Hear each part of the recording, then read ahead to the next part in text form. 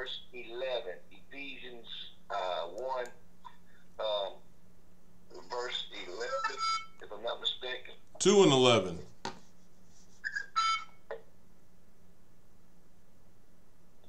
Chapter 2, verse 11. Yeah. Yeah, you on Sister Harvard. Ephesians, the second chapter, Ephesians, begin with verse 11. Ephesians, second chapter, Ephesians, begin with verse 11. Okay, sorry. Yeah, this is Paul talking in verse 11. It said, "Wherefore remember that ye being in time past Gentiles in the flesh, who are called uncircumcision by that which is called the circumcision in the flesh made by hands." And 12 says that at that time we were without Christ, being aliens from the commonwealth of Israel, and strangers from the covenant of promise, having no hope and without God in the world. Last verse. But now in Christ Jesus, ye who sometimes were far off are made nigh by the blood of Christ. Uh-oh. I want you all to know that this, I'm sorry, let me do a little prayer real quick. I don't know if you already did it. Father, God, in the name of Jesus, we ask you to bless us this night. Oh, Father, we ask you to bless bowed down heads. We ask you to bless troubled hearts. Yes, Lord. We ask you to open up our eyes that we may see. We ask you to open our ears that we may hear. We ask you to open up our minds and our hearts that we might receive and comprehend thy word. Father, we ask you to bless the teachers tonight. We ask you, if we are participating in this Bible study, oh, Father, we ask you now to give us wisdom. We ask you to give us knowledge, to give us understanding of your word. Father, we ask you to bless the Reed family. We ask you to bless the sick and afflicted over the Atlantic country. We ask you to bless those that are doing without. We ask you to bless those that have, that they may give, unto others that they may have. Father, we ask you to give us a giving heart. We ask you to give us a loving heart. We ask you to bless us that we may love you one another as your greatest of commandments. Father, we ask you to teach us thy word. In your Son Jesus' name we pray. Amen. Amen. Many of us was in Genesis last night with Sister McDonald and Pastor Tim. And this is for the life of me, myself and instructor Pastor Jeff, our lessons always, I don't know how, our lessons always go with Genesis. When you look at Genesis is the beginning of everything. The creation, the covenant, the promises, God speaking to man, God saying what I will do, what I will do, what I will do. And in this very instance of this 11th, all the way down to 12, 13, it shows us the promises of God. Now, you all might look at it kind of strange, but last night, Sister McDonald gave an instruction talking about circumcision and the uncircumcision of what Abraham had to do with his household and the circumcision, what it meant back then. But Pastor Jeff showed us last week what this circumcision did for their people. Look at 12. But at the time we were without Christ, being aliens from the commonwealth of Israel and strangers from the covenant of promise, having no hope and without God in the world. And then we're looking at this, and Paul is telling us some stuff that was not, it was peculiar, it was kind of strange to them, but they knew the law. We knew of the Pharisees and the Sadducees back in Matthew, Mark, and Luke, and they were well rehearsed in the law. But if you go back to 11, and it talks about where Abraham came from.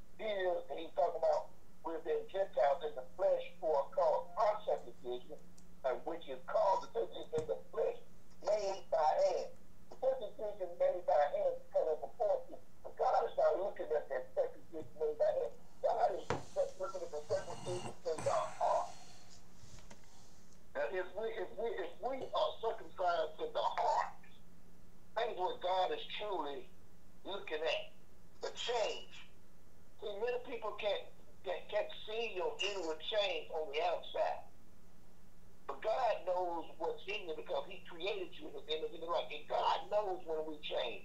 You can fool some of the people some of the time, most of the time, but you can't fool them none of the time. So God knows when you have changed.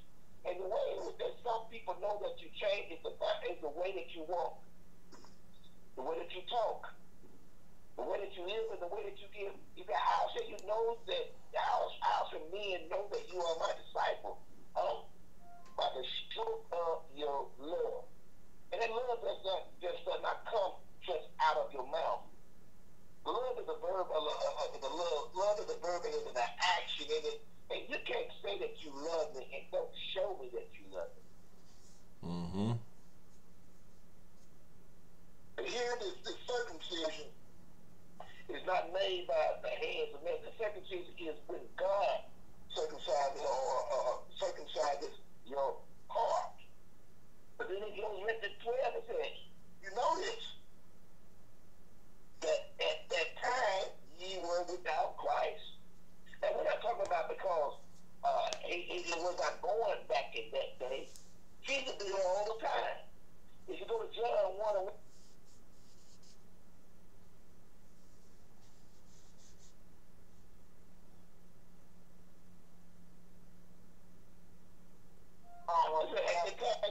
you was without Christ. How can I be without Christ if he's been here all the time?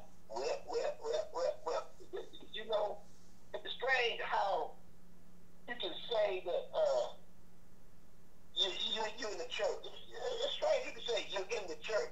I got to put with Pastor Jeff with that. It's strange how you can say that you're in the church. You're in that concrete, you're in that wood, you're in that plastic, you're in that constructional building. Let me ask you, how many of you have a church in you? Ooh. Just because you say, I am in Christ. How can you be in Christ and Christ is not in you? He said, I am the tree, you are the branches. If you abide in me and I abide in you, you should ask anything in my name and shit. So you got to be in Christ, but most of all, Christ has to be in you. And how do I know that Christ is in you? It's by the way that you love one another. It's strange, Pastor Jeff, how we can feel we don't have the Bible tells me this. The Bible tells me if you have fellowship with him and you walk in the darkness, you are a lie and the truth is not in you. That was the fellowship of light and darkness has no comparison to whatsoever together. Mm-hmm. I heard you say something 2 weeks, Pastor Jeff. I heard you say something 2 weeks. There is no opposite of God. Nope. There's never opposite of day at night. There's the opposite of darkness, light. There's the opposite of good, evil. But give me the opposite of God. There's no comparison. So we look here in this. How can we be without Christ? The aliens. Oh, now y'all can talk about some sci-fi. There's one old Jeff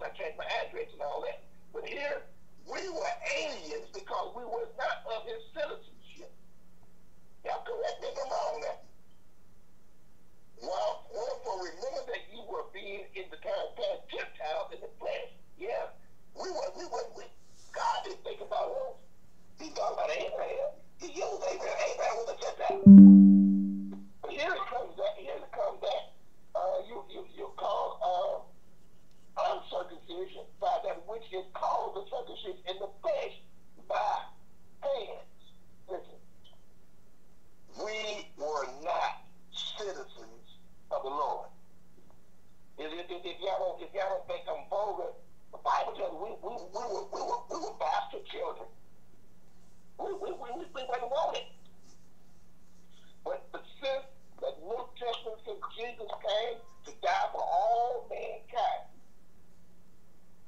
listen, y'all might not believe everything I said, but that's fine. That we was without Christ, yet Christ came to die for all mankind. Being aliens from the Commonwealth. The Commonwealth is that dwelling place, that the Commonwealth of Israel, that common place. We were Jews were the chosen people. We weren't that common. We weren't in that Commonwealth. We weren't in that region. We weren't in that nation. We weren't that people.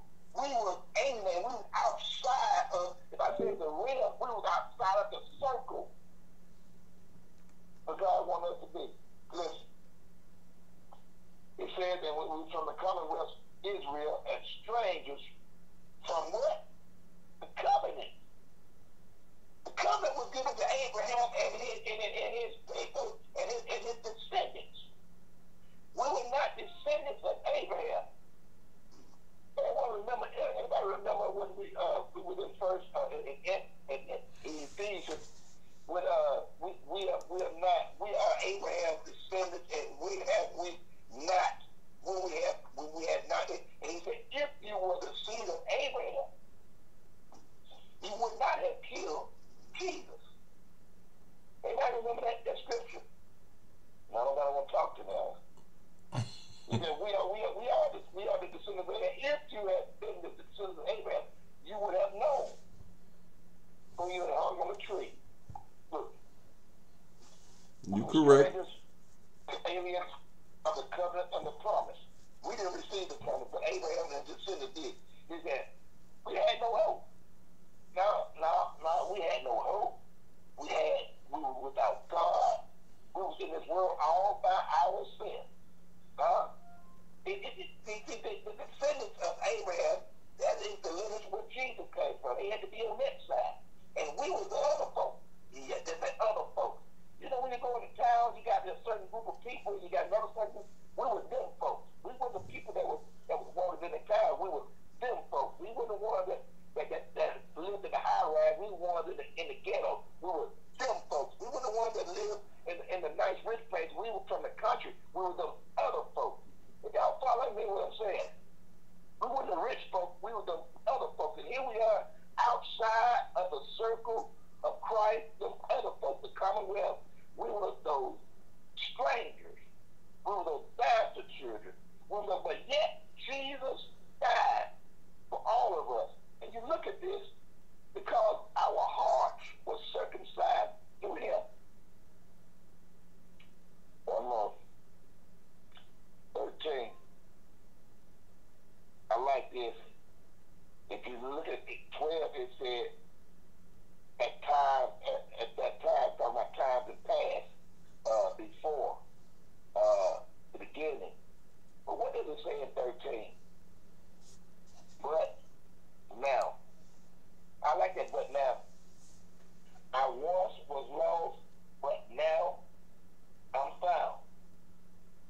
I once was blind, but now I see. Y'all hear what I'm saying? I once was in darkness, now I'm in the light. I once was a sinner, but now I'm saved. I must be here by myself. But now in Christ Jesus, ye who sometimes were far off are made nigh by the blood of Christ. If it had not been for the blood that he shed, we still would be lost in this world of sin. If it had not been for the Lord who was on our side, none of us would be here today. And all because of his blood. There's healing power in his blood. There's saving power in his blood. There is deliverance in his blood. There is grace and mercy in his blood. 11 through 13. Pastor Jeff.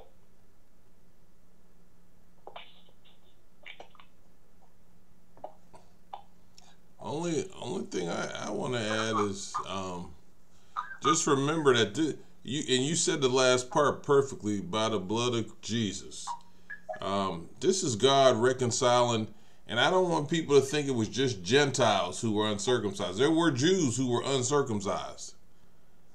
But the thing that you got to remember here is God reconciling us was not just for certain people or certain individuals. And when we try to separate God, and we do it very well, it's called our denominations. This is a passage where you can see God does not separate. He's telling you this reconciliation was for the Jews and the Gentiles. If you go to Galatians 3:28, it'll tell you what Paul told them about the Jews and the Gentiles and the free and the slave and the men and the women and all that.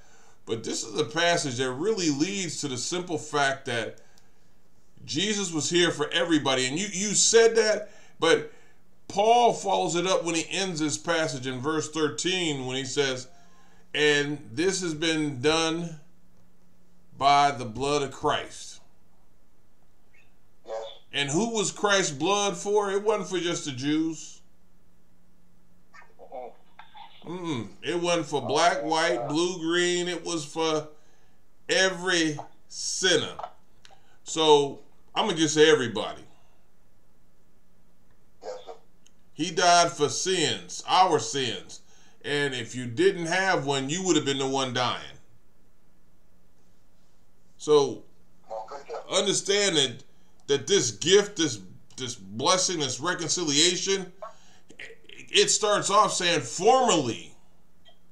Remember that formerly you were. So that means your past was different, but your present and future are changed. And that's what happens, and that's what happened when we came to Christ. When he washed us, we change.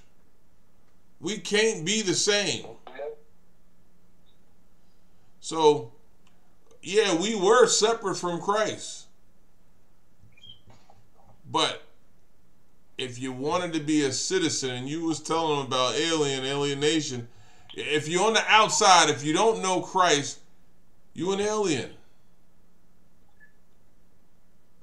But get to know him and you won't be. He can mark you. And he will mark you.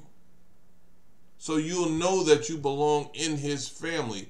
And the doorway for the family is open to everybody.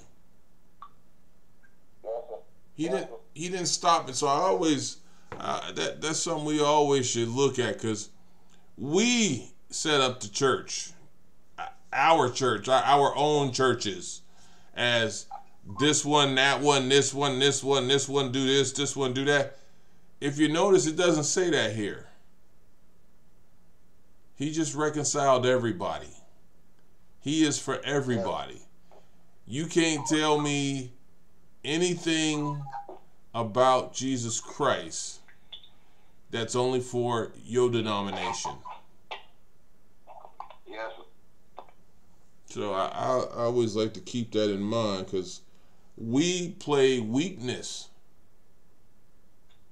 in denominations. We play separation in denomination, and we play segregation in denominations. We can't unify because we stuck on man, and that's not what the Church of Christ is about. That's not what Jesus' church is about.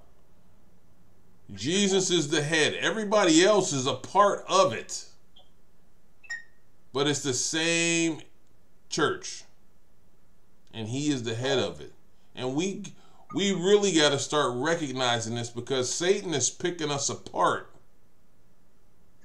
just by going against each other. Oh, they believe in this, they believe in that, they don't do this, I do that, they don't have this gift. If you don't have this gift, you can't belong to this church.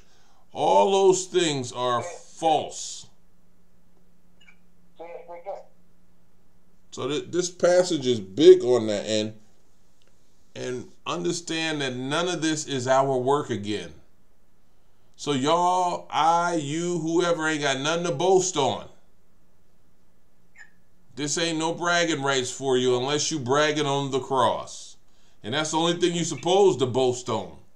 And you can see it in 13. But now in Christ Jesus, you who were far away have been brought near by the blood of Christ. So as much as you want to judge me, tell me what I am, who I am, what I can do, what I can't do, you ain't Christ. Your blood ain't shed me and saved me. So don't judge me. You got a plank in your eye and I got a plank in mine. I'm still trying to get wood chips out of mine. You probably still trying to get wood chips out of yours. And ain't that how we end up tearing down one another anyway? And then I got to throw it at you. Is that Christ-like then? Because Christ lifted us up. He would correct us and lift us up, but he wouldn't tear you down where you didn't want to be around him. Matter of fact, he was so good that he had crowds following him. Even to the point where they were hungry. Coming from near and far. So that passage right there always gets to me, because the church has truly got to get together. If we circumcise in Christ, we should be acting like it. I don't care if you got whatever cut off of you. If your heart ain't right, you ain't right. If you ain't doing the work of God, you ain't right. I didn't say you won't fall. I didn't say you won't have some problems. But you got to be doing his work. And his work is not to divide his body. We are to unite his body. Be on one accord like the apostles were. If we could get on one accord, do you know how much work we could do in this world? How much power you have. Yeah. If 12 of them could get on one accord and do great things, could you imagine? Just food for thought. Just food for thought. Moving on to Go ahead, Pastor. After you said food for thought, I'm sure thinking. Good food. Yeah, we need to think on that. When you get to verse 14 and 15, 16, because they all run together, it says, "For he himself is our peace, who has made the two groups one, and has destroyed the barrier, the dividing wall of hostility, by setting aside in his flesh the law with its commands and regulations. His purpose was to create in himself one new humanity out of the two, thus making peace, and in one body reconcile both of them to God through the cross, by which he put to death their hostility." What I just said. Yes, sir. Yes, sir. Bring it to the head. For he himself is our peace. Period. That's it. That you may think you have some peace in the world because you might be well to do, and you might not be going through things here that others are going through who aren't well to do. But understand, that's not peace. Come on, preacher. Come on, See, preacher. the peace that we needed was to have that peace with the Lord. And if you got that peace with the Lord, guess what? These Jews and Gentiles needed peace. But if you go back to his two greatest commandments, it speaks of love because of peace. Yeah. And man has to have peace with God. And if you have peace with God, how can you not have peace with your brothers and sisters that you can see? See, the Bible tells on itself constantly. if you ever want verification, vindication, the Bible will tell you. It ain't no secret. You have to have peace with the Lord. And if you have peace with the Lord, how can you not have it with your brother and sister?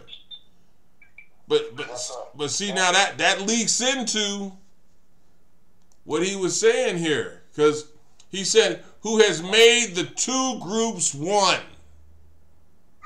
Yeah. It didn't say he made the two groups in the 15 or 25 or 30. Because, you know, we got Roman Catholic, Catholic, Baptist, Southern Baptist, full gospel, half gospel, AME, African AME, Southern Methodist, Presbyterian, Lutheran. We could just go on and on and on. Yeah. But right here it tells you he made the two groups. That's the Jews and the Gentiles. That means the ones that he had and the ones that didn't know him, all of us, because this is inclusive. Sister Michelle, you know if you in school teaching math, this is when you say this is that union. And this is the union of these two groups. And the destroying barrier was the fact that both groups didn't have Christ and they were hostile.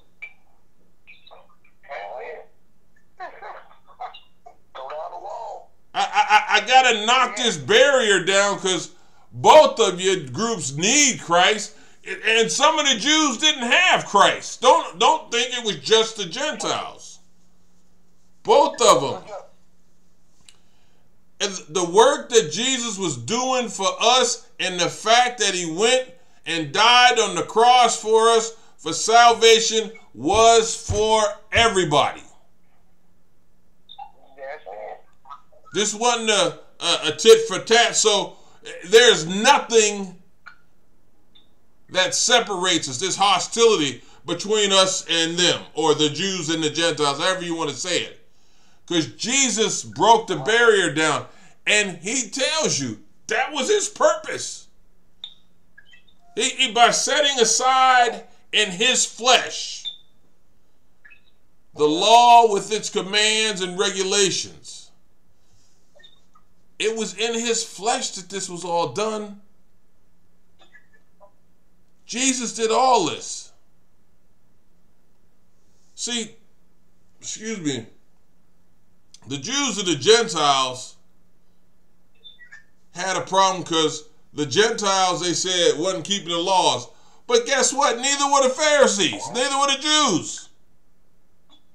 You gonna add extra burdens to me to say that's how I get faith, but you do it. You can't do what you're trying to give me. Yes, sir. You can't stand the test and trial, but you gonna give it to me and make it harder for me. Y'all know what they said about that millstone. Yeah. See, They want you to be a part of. hey, and they was trying to get Adam to keep him away. Even the fact that they talked about you had to be circumcised. Remember, circumcision was an outward appearance. Jesus was looking for an inward change. And if you really got technical and to the point and nitty gritty, when you go back to Abraham, he was not a Jew. Yes, sir. So you took a custom from Gentiles, used it for the Jews, and tried to push the Gentiles away by using what they did first. Yeah. See, in other words, Jesus was saying, y'all messing up. I'm actually here for everybody. I just came into y'all. But I'm here for everybody. So Jesus is Paul is saying this right here about this. This is his purpose, was to create in himself, as he says. Jesus' purpose in himself, when Christ came here, his intent and purpose was to create one family in Christ Jesus. Yeah. When he says that one new humanity, he's not saying he was getting ready to change colors of people. He wasn't getting ready to change how their language goes. He was changing their spirit to understand that they are all one in Christ. It didn't matter what language you spoke, because he gave the apostles the ability to tell them in their own native tongue about Christ. And they can go tell somebody else. But God was making sure that we understood that when Christ came, his goal was to change humanity and take them from the two conflicting groups into one new group. And when you did this, when he did that, it brought about peace. And it should always bring about peace. There's no way disciples of Christ should be fighting each other, hating on each other.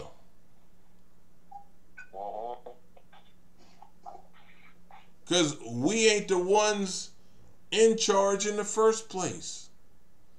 You know, we say preacher, pastor, teacher, whatever, but there's only one teacher. We get to share the word. We get to get gifted with the word. The Lord puts the word in us. The Lord says, study to show thyself approved. And we do that, but it ain't our word. That's it. It's his word. Don't ever get a fat head because you got some knowledge about God. It's about sharing that knowledge. And remember, it's about God. It ain't about you. So these two groups was to come together and become one body in Christ Jesus.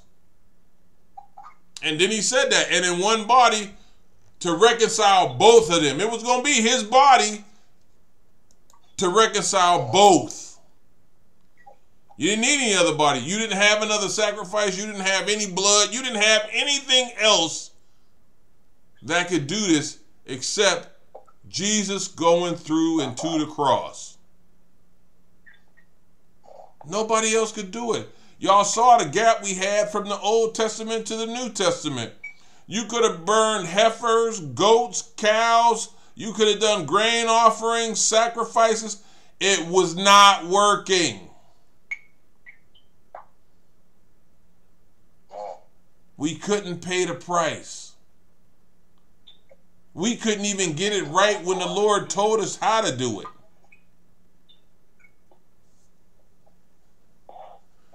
So there was no, you know, they used to say there were the disciples, and there were, and I say disciples, I don't say Christians, so if y'all say Christians, that's fine. There were the disciples, there were the Jews, there were the Gentiles. No. It was just one body in Christ. That doesn't mean that there weren't people that weren't in Christ.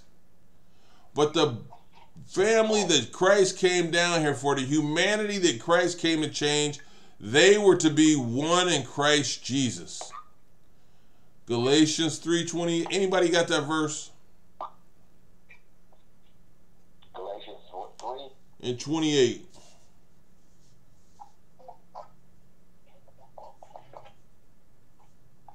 Galatians 3 and 28 out of New International says, there is no room for Jew or Greek. There is no room for slave or freeman. There is no room for male and female. Ye are one in Christ Jesus. That's it. You're not one in Jeffrey. You're not one in Michelle. You're not one in Timothy. You one in Christ Jesus. Don't be fooled. It ain't about us. We couldn't change. We couldn't reconcile ourselves. We barely can change our shoes sometimes. We just push on the back of the heel to take it off. That's it. So understand, this is God working again. This bragging, this humanity, This is about God's work and what was done at the cross for us. And he was creating this in himself.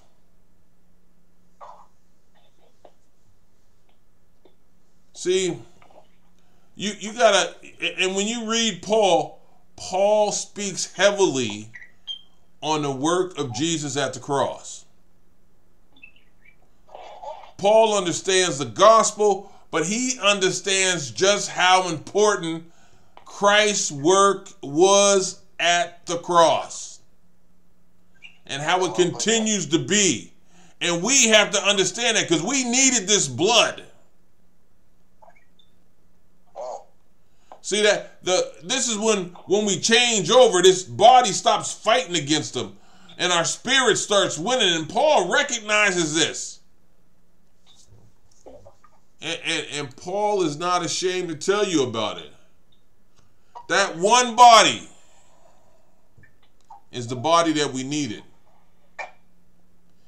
And what did that one body do? It put death to that hostility.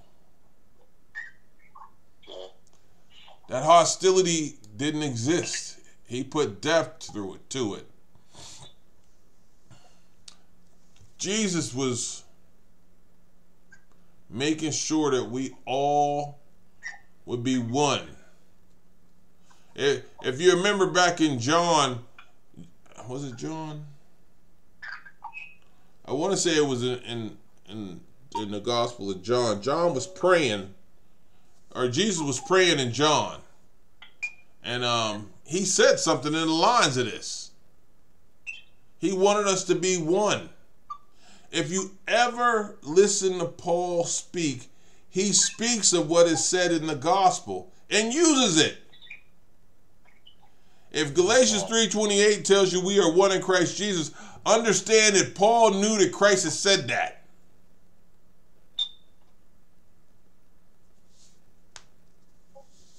And this is understandably God's plan for us. So this ain't God's temporal plan.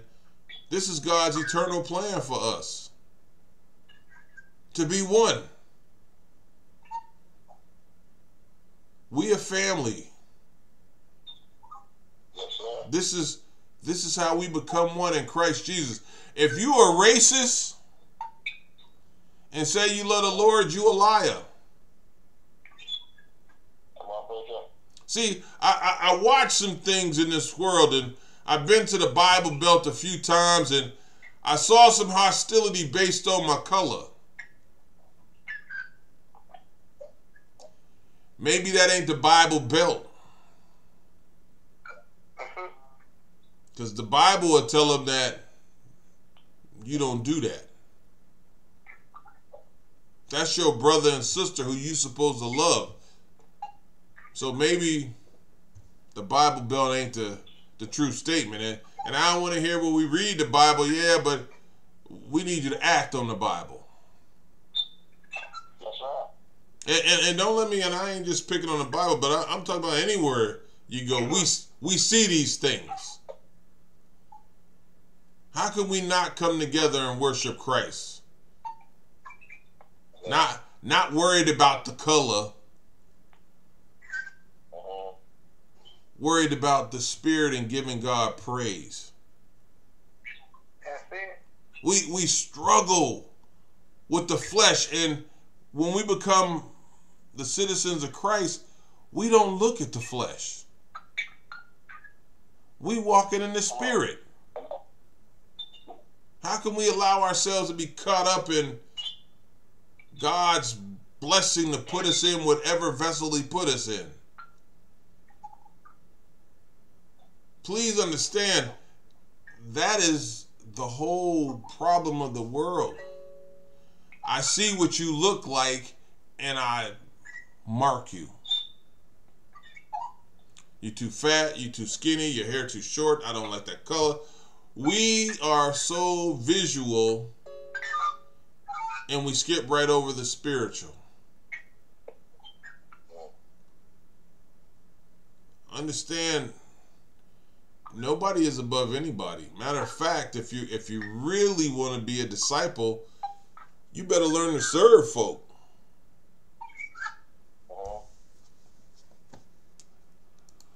Ooh, sorry about that.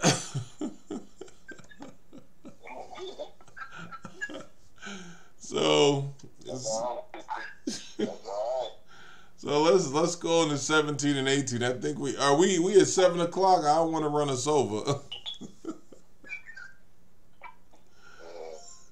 I apologize. I'm enjoying it.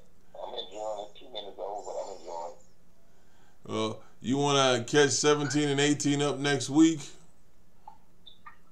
Okay. We'll do Ephesians 2:17 and on. Mm-hmm. Yes, sir. We thank you all for participating. Do we have any comments from anyone? Like that? Just a great lesson. I enjoyed it all, especially when Pastor Lyons trying to go do a little. He want to be when the teacher want to be a teacher. when he put that math stack on us, he want to be. I like that. I mean, I enjoyed it. It's, and it's good when we can all get together and just learn about God. And the good thing about it is laughter is good for the soul. Yeah. Yeah. If you don't find something to laugh about, you'll find a million things to cry about. Amen. But that was a great lesson as always. Enjoy it. Pastor Tim on the website. He was. Great word. Always on it. Yes, sir. Yes, sir. Don't get that turkey leg out your mouth. Where you hey,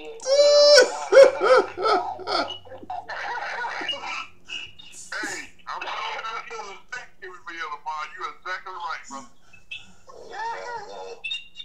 We thank for everything. Yeah, everything was good, I said. Okay. Yeah, I'm a little late getting on, but I enjoyed what I heard. Amen. We got to be one. Got to be one body. Yeah, everything was good. Amen. Well, Dr. Hammer,